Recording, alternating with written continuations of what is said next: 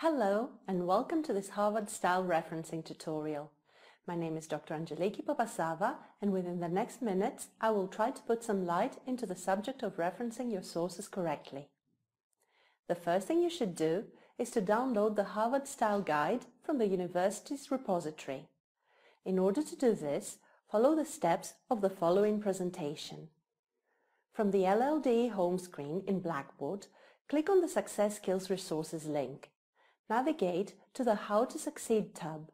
There you can locate the Harvard-style guide and download it. So, what is referencing after all, and why should you do it? As members of the University of Roehampton, you are part of an academic community, and as such, it is essential that you make yourself familiar with the conventions of academic writing. Every member of the academic community, staff and students alike, is expected to follow these academic conventions in any piece of work they produce. In academic writing, referencing is one of these conventions. Referencing is used to acknowledge the use of other people's work and ideas in our own work. The term referencing includes the citation used within the text to show where a quotation or paraphrase statement is from. The inclusion of the full details of the source in the bibliography at the end of the essay. At university, you may find assignment writing is very different to your previous experiences of producing written work. In academic writing, we thoroughly research a topic before beginning the writing process and then begin to incorporate this research into our own thoughts, ideas and analysis, ultimately producing a thoroughly researched, well-written and comprehensive piece of work.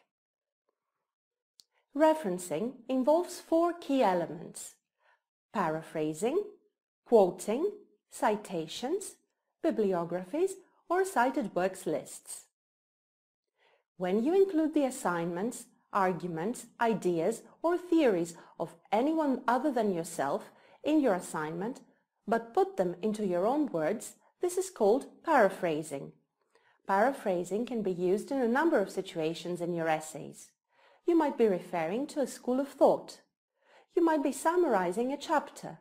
You might be summarizing an idea. You might be summarizing a whole book. Any type of paraphrasing will need to acknowledge the source you originally obtained the information from. If you do not include an acknowledgement or this is incorrect, then this is plagiarism. This type of referencing you may be more familiar with.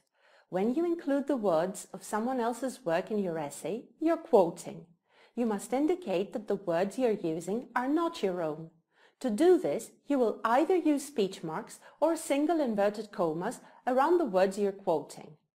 Whether you use speech marks or single inverted commas depends on the referencing style you're using. When quoting from sources within your text, use the following conventions. Keep quotations brief. If quoting short text word for word within a sentence, enclose the quotation in the appropriate quotation marks for your referencing style. If quoting a longer piece of text word to word, set out in a new paragraph with no quotation marks intended from the main text. It is very important that you do not forget to punctuate your sentences when you're quoting or paraphrasing. The simplest way to make sure you have punctuated your sentence correctly is to remember that the punctuation within the quotation does not count towards the punctuation of the sentence. The full stop must always be placed on the outside of the last bracket. Most courses in the university now require you to submit your work via Turnitin. Please note that Turnitin only recognizes quotations if they are in speech marks, and not if they are in single inverted commas. Turnitin is also unable to recognize longer quotations that are intended from the rest of the text unless they are surrounded by speech marks.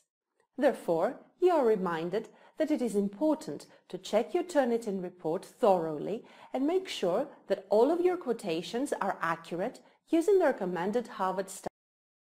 With each quotation or paraphrase that appears in your assignments, there must be some acknowledgement of where that information comes from.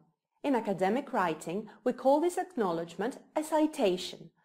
The form of the citation will vary depending on the type of referencing style you're using. For the Harvard referencing style, we use an in-text citation, i.e., the citation appears within the sentences and paragraphs of your assignment.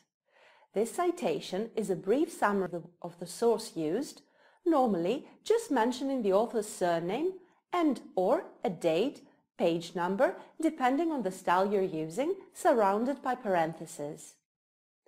The information in brackets is just a quick summary of which source you have used. A bibliography or cited works list provides full details of each source you have used in your essay in alphabetical order. The details you need to provide will vary depending on the type of sources you have used, but may include information such as the place of publication and publisher, the full web address, the original broadcast date, and the date the source was accessed. A bibliography is a list of all the sources you have looked at to help you compile the essay. This can include sources you have read but not actually quoted from or paraphrased in your work.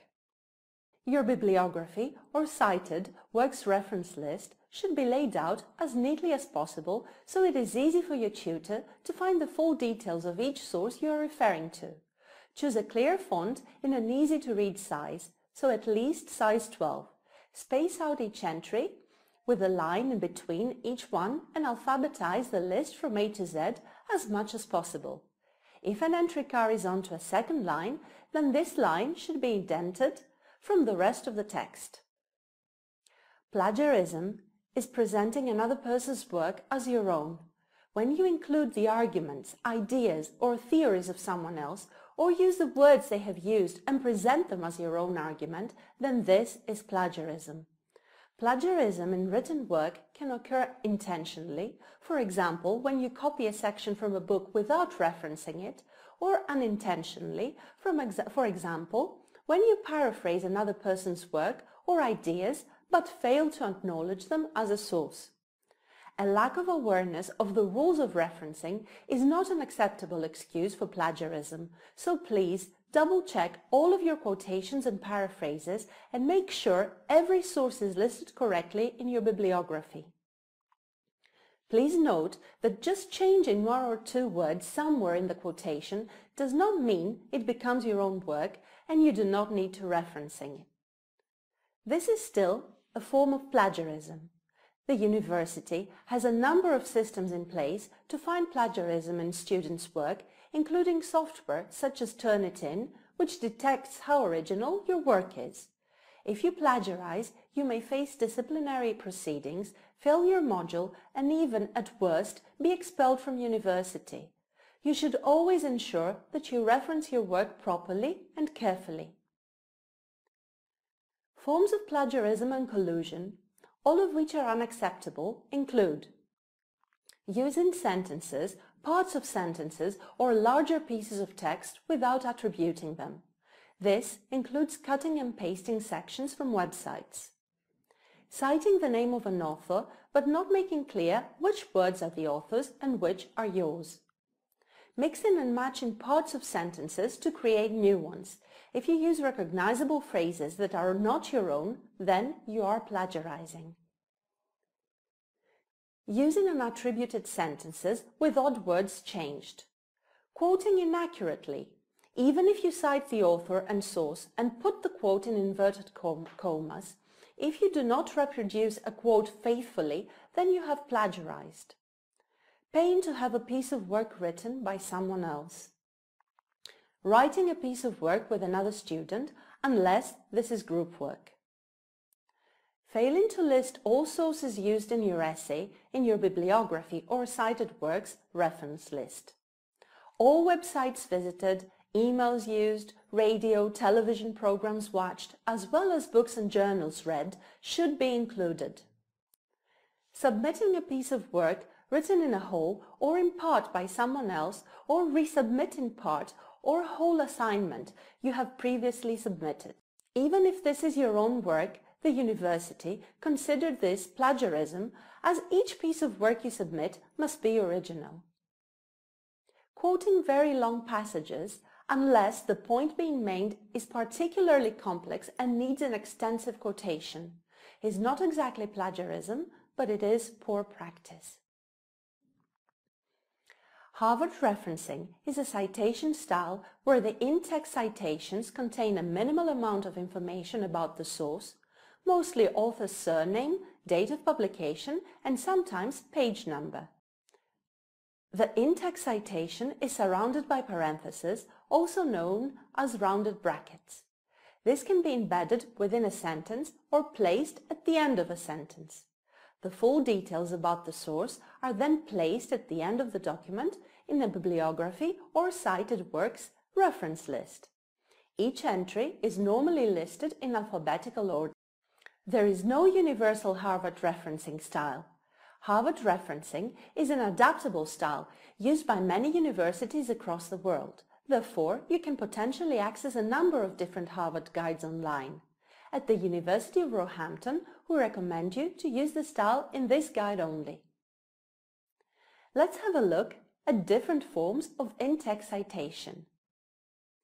Quoting, paraphrasing.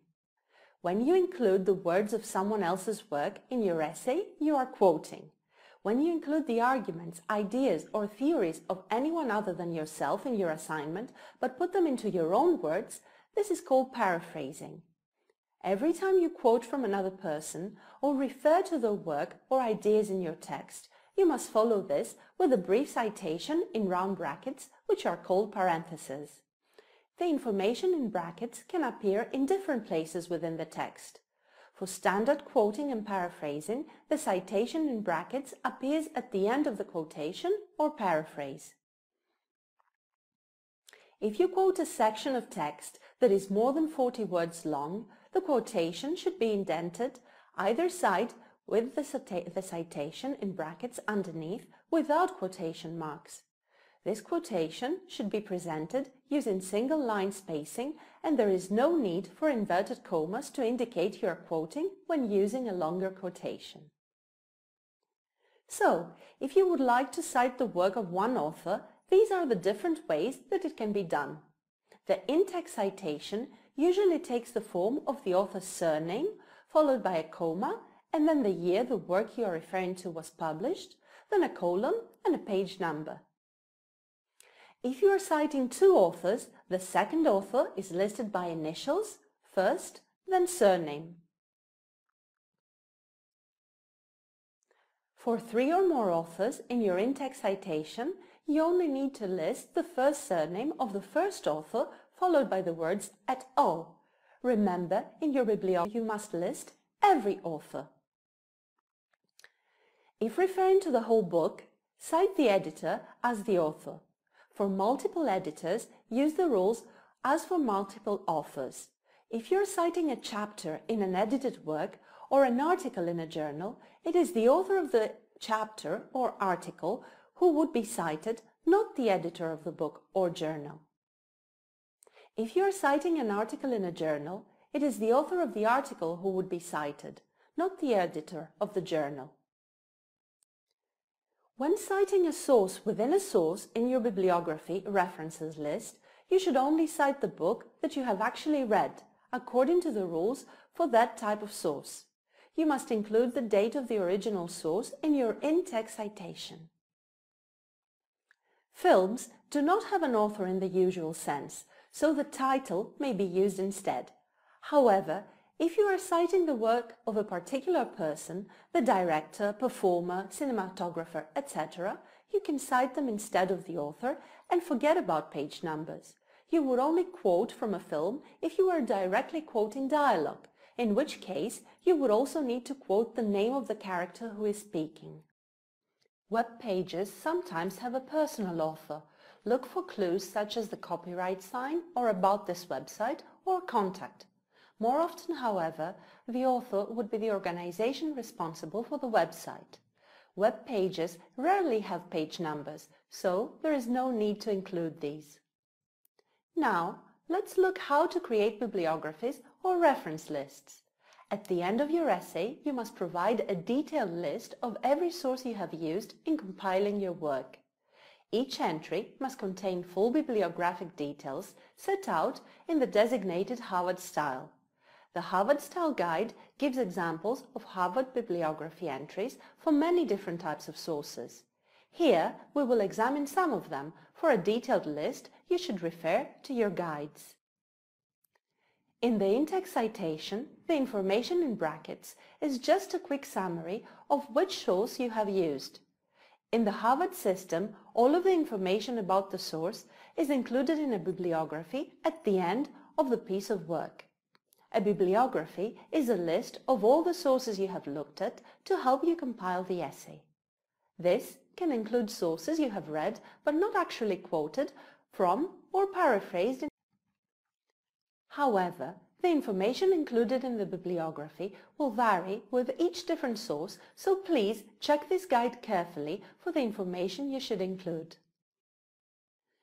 Your bibliography should be laid out as neatly as possible so it is easy for your tutor to find the full details of each source you are referring to.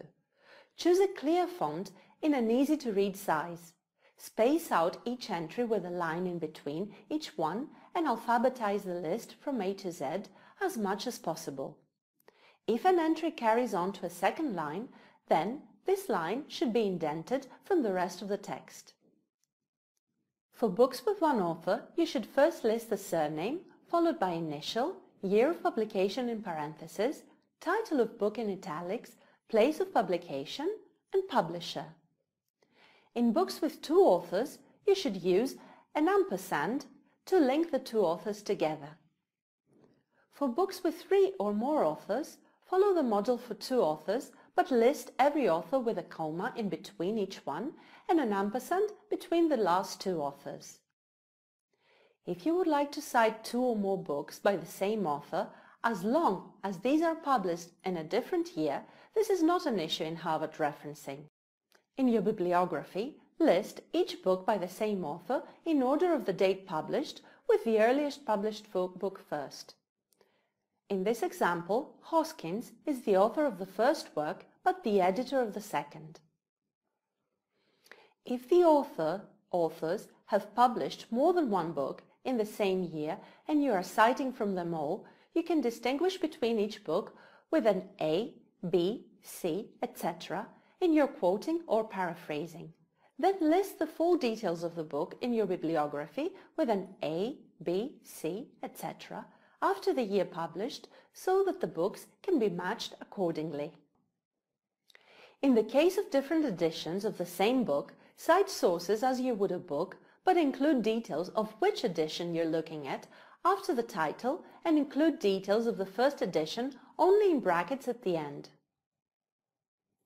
An edited work is usually a collection of essays or other short pieces of writing, such as short stories, plays, interviews, etc., written by different authors but compiled into one volume by the editor. These are one-off publications, unlike which have an overall edition but are published very frequently and cited as journals. Edited works are cited in the same way as books, but listing the editor as the author. When referencing dictionaries, cite the whole text as any other edited work. Cite individual entries in dictionaries, encyclopedias by the editor. For encyclopedias, only include the volume number if there are multiple volumes. When you want to reference a source that is cited within another source, but you have not been able to read the original, then you must make this clear in your work. Be very careful with secondary referencing. Although in some cases this may be the most appropriate way of referencing this source, if it is possible, it is often more appropriate for you to look at the original source yourself so that you understand the source in context, rather than another author's personal interpretation of the source. In your bibliography, you should only cite the book that you have actually read. So, for example, imagine you wanted to cite a quotation from Jones that you found in Dolowitz, Buckler, and Sweeney's Researching Online. In your in-text citation, you would need to make it clear that you are not quoting from Jones's book. Then, in the bibliography, you would only reference the Dolowitz, Buckler, and Sweeney book, and not Jones. E-books should be cited as any other book would be cited, so follow the rules in the Books or Chapter in Edited Books section to cite these sources correctly in your essay. Include at the end of the entry the details of the resource you have accessed this from and the date accessed. In printed journal articles, use the surname of the author, followed by initial, the year of publication in parentheses, the title of article in inverted commas, the title of journal in italics, the volume and part number in parentheses, and finally the page numbers of the article. For online journal articles, please keep in mind that sometimes journal articles may be reproduced differently in different databases, for example, with different page numbers, so it is important to specify where you read the article. Follow the conventions for citing and print article, but add the information about the database if it is relevant. When referencing printed newspaper and magazine articles, you should remember that the work you are referring to in your essay is the work of an author of the article. If the article has no author, use the name of the newspaper. For electronic newspaper and magazine articles, if the article has no author, use the name of the newspaper. When referencing websites, if there is no clear author of the website, use the corporate author instead. For example, you can use the organization behind the website. If there is no clear date of the website, after you have checked for a last updated date or a copyright date, then you can write no date. As I said earlier, this tutorial is not exhaustive, so for more information on how to cite and reference various sources, please refer to the Harvard Style Guide. Before ending this tutorial, I would like to share with you a tool that you can use in order to produce proper referencing. It is an online citation generator. It is free and it is called RefMe. The short presentation that follows shows you how to use it. Navigate to Google and perform a search on RefMe Citation Generator Harvard so that it directly opens the Harvard format. After you find it, you can perform a search. Let's search for a journal first. How about looking for something we already have in our Classroom Navigator? We'll do a search using the author's surname, date, and part of the title. When you click Search, you will get a list of potential articles. Choose the right one, check the form, and click Generate. Your reference is ready.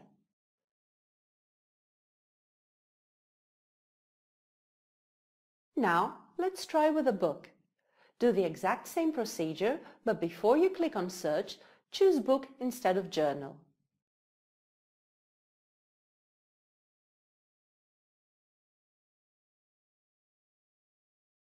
Your reference will be generated after clicking on Generate. Please keep in mind that there are many other free tools online that you can use for your Harvard style referencing. You can use Google Search in order to find the one that suits you the best. Thank you very much for taking the time to view this tutorial. I hope that you found it helpful and that it gave you an idea of what is expected from you when it comes to referencing. Goodbye.